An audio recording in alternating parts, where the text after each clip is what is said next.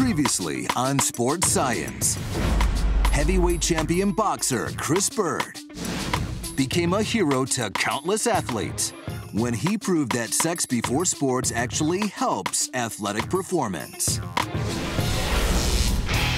But that was a male athlete, and there certainly are differences between men and women. And no one knows exactly how pre-sport sex affects female performance. But now, it's time to test a woman. We've got a female boxer willing to take her gloves off and everything else to test how a little lovin' will affect her power in the ring. Once again, we turn to the sweet science.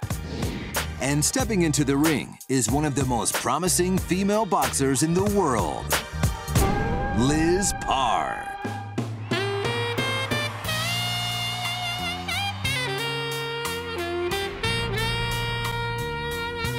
Liz recently joined the pro ranks after she won 4 national amateur boxing championships. Knowing the myth, since you first start, you just don't even bother. No sex before a fight. I want to know if the myth is real or if it's just a myth.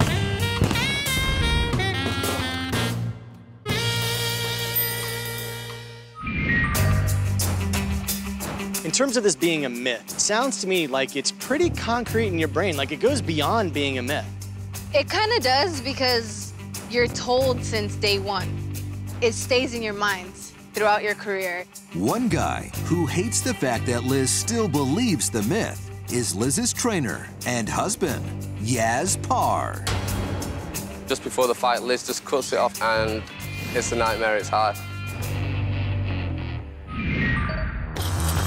Clearly, Yaz has a conflict of interest. As Liz's trainer, he wants her on top of her game. But as her husband, he wants her on top of him. But the night before a fight, Liz always keeps her eyes on the prize. Everything I heard, I believed, because anything that can hurt your performance, you just want to stay away from because you don't want to get beat up. So does sex affect a female athlete differently? We'll start by testing Liz's baseline skills. We're ready. Dr. Cindy Burr measures the maximum power of one of Liz's punches at a walloping 632 pounds of force. To test her anaerobic endurance, Liz hits the stationary bike and goes all out for 3 minutes, the length of a boxing round. Come on, Liz. Let's go. Push it. Her heart rate peaks at 174 beats per minute. 3, 2, 1. Next, we'll measure Liz's hand speed. We're going to give you 30 seconds to hit our crash test dummy as many times as you can. Okay. Go.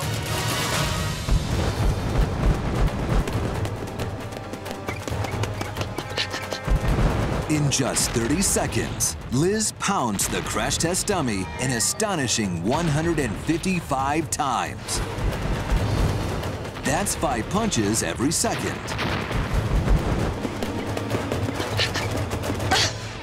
Job. Our final measurement will reveal exactly what's happening inside Liz's body. We're going to be taking your blood now Okay. so that we can get all of the readings before you have sex. Okay. After you have sex, you're going to come back. We're going to take your blood again. Correct.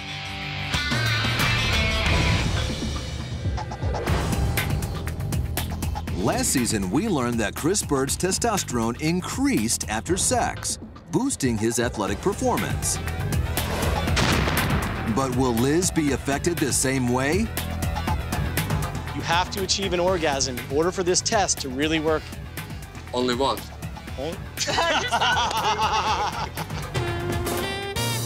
Now, it's time for the main event. Liz and her husband are ready to square off between the sheets. But deep down, Liz still wants to believe in a myth we've already debunked, at least for male athletes. I think that the test is going to go to prove that there is some truth to that myth. I'm kind of leaning towards the myth.